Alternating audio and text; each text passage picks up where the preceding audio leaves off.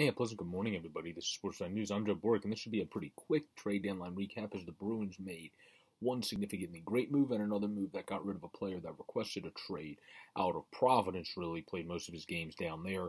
Never was able to really catch on with the Boston Bruins at the NHL level, but has shown the skill. I've watched a decent handful of Bruins games this year on AHL TV and has found the touch at the AHL level via shooting the puck, being able to set up as well in a secondary level. So I think Zach Senyshyn has a chance in a new setting.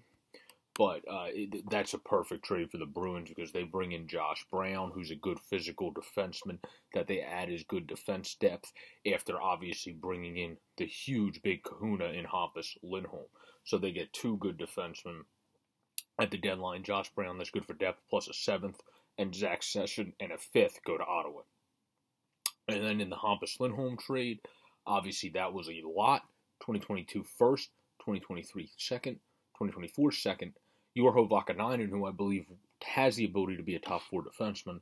And then John Moore, who's of course an AHL veteran, NHL guy that's played a lot of NHL games. And then Cody Caron came back to Boston as well as Hampus Lindholm, who Caron's another guy that's played mostly in the AHL of late and I think has a handful of NHL games as well.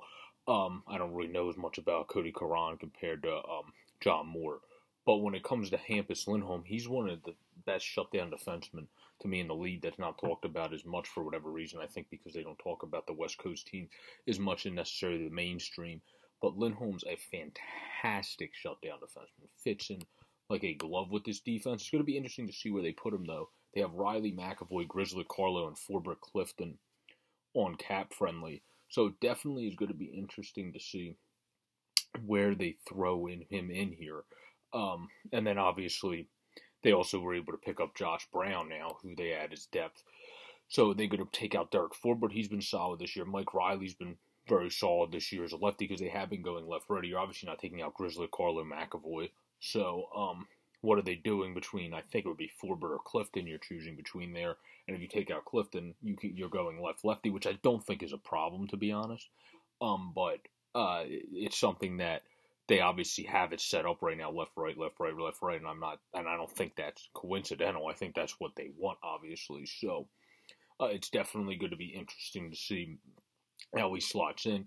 Because, damn, if Derek Forbert becomes a guy that's coming off of your bench then with how good Connor Clifton was able to step up in 45 games this year, hasn't been great, but he's been solid enough, and it has been good for the Bruins in 2016, he's 26 years old, in 45 games.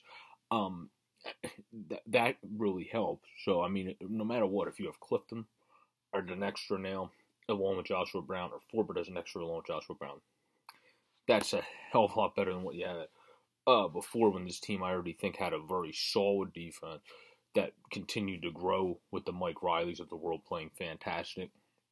Clifton stepping up and Forbert being good.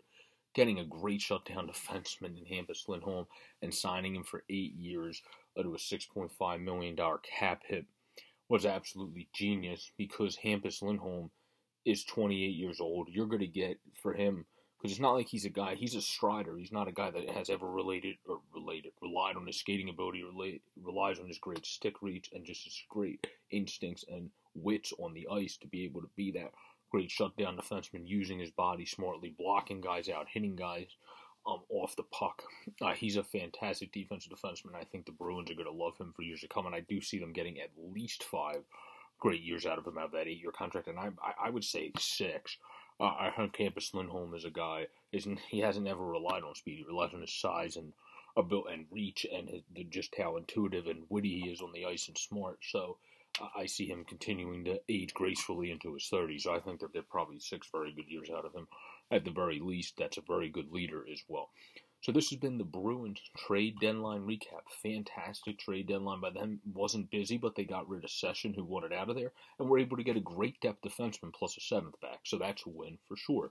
And they were able to get Hampus Lindholm, one of the less talked about great defensive defensemen in the league, that with the right forward core has had seasons he's produced at a C-level offensive pace. So that's also nice. He's not a guy that's a slouch at all at passing it up the ice. It's just not something he needs to necessarily do. but he's not a guy that's going to be like Adam Larson at times, somebody that's a great defensive defenseman, but sometimes flutters it, getting it up the ice out of the neutral zone, et cetera, et cetera. You're not going to have to worry about that with Hampus Lindholm. But peace out, everybody. Stay safe.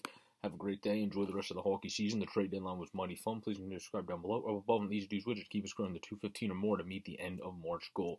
Stay safe, everybody, and enjoy the rest of the season.